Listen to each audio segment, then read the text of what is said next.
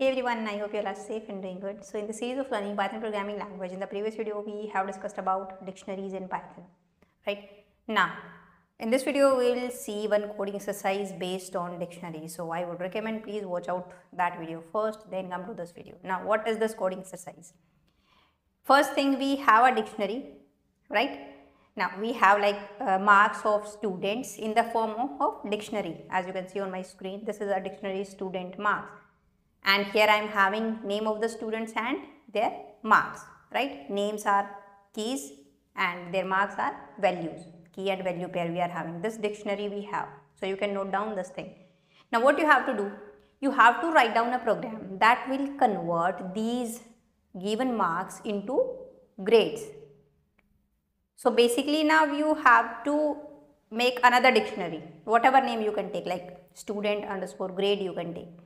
And in that dictionary, name of the students would be as it is, but rather than marks, grades would be there. You have to convert those marks into grades. And what are the criteria? If marks are between 91 to 100, then grade is A plus, 81 to 90 A, 71 to 80 B plus, like this. This is the grading system you have to provide. Below 40, it's F. So you can just note down this thing also. Okay. Now, you have that student marks dictionary, you have the grading system. Now you have to convert. You have to just access what? Marks of the student, and you have to put if condition. If grade is between this, then like grade, like marks is greater than 90, so grade is A plus. So what you will do? The hint is you can take an empty dictionary, student grade, and in that dictionary you can just put student names and then grade rather than marks. I hope now you are getting my point. So please now pause the video and give it a try. So I hope you have tried this out. Now let's do this exercise together. Create a new file and you'll see we'll write down coding exercise underscore dictionaries dict.py.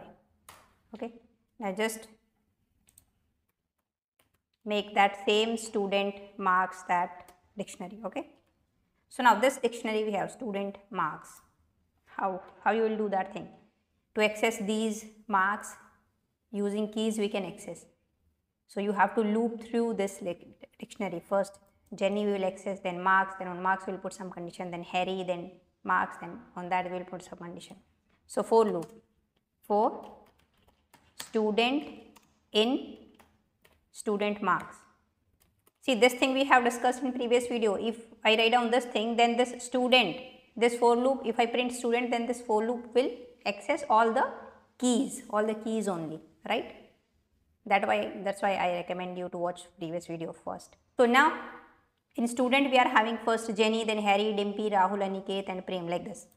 So according to this Jenny, we can access the marks. How we can access the marks? We are taking a variable marks, and how we will access the dictionary name student marks, and in bracket just provide the key. So first key would be in student, this variable, right? So first time in student, in this variable, what would be assigned? Jenny.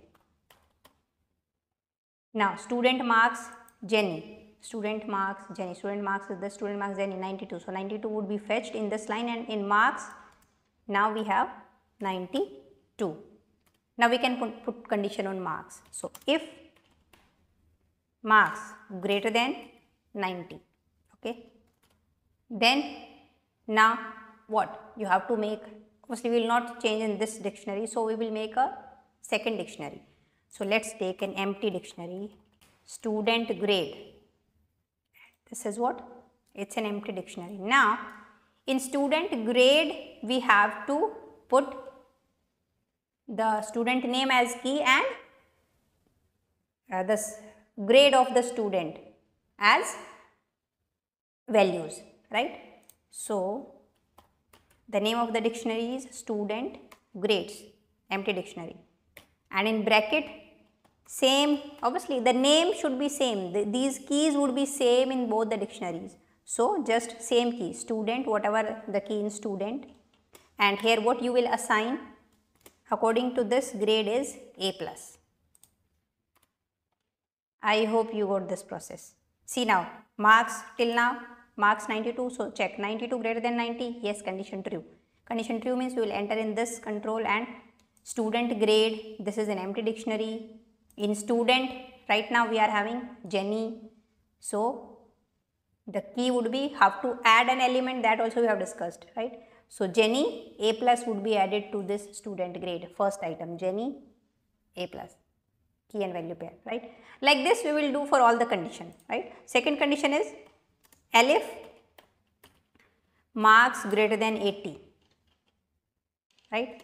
In that case, same in student grades and student, what you will put A, right? Like this, I guess you can put all the conditions. In else, simply F. And after that, after this for loop, we are going to just print student grade, this dictionary, right? So let's run this and see. See, Jenny A plus, Harry B plus, Dimpy C, Rahul D, Aniket again A plus, and Prem F. I hope you got this. See, no need to put this condition. Maybe you are confused. Here you should put marks greater than 80 and less than 90. No need to put these and condition, because see, if suppose let's take one condition, one example, marks 82. So first this if condition would be checked. 82 greater than 90? No.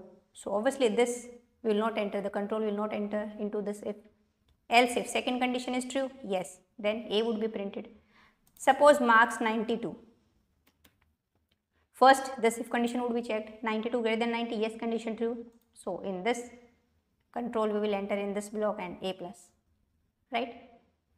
So if this condition has been triggered, then all the other condition would be skipped. So no need to put logical AND condition like greater than 80 and less than 90, greater than 70 and less than 80, something like this. No, this one condition is enough. Now if you are not getting this thing, you can just write down this thing, all the code on a piece of paper and write on this thing with different example, different marks of the students. One by one with hand you can write on this and definitely will get it. It's not so much tough, right? So that's it. And sorry to Prem, if anyone who is watching whose name is Prem, because I gave only 34 marks. But that is just an example, okay? So I hope you got this exercise. This was not so much tough.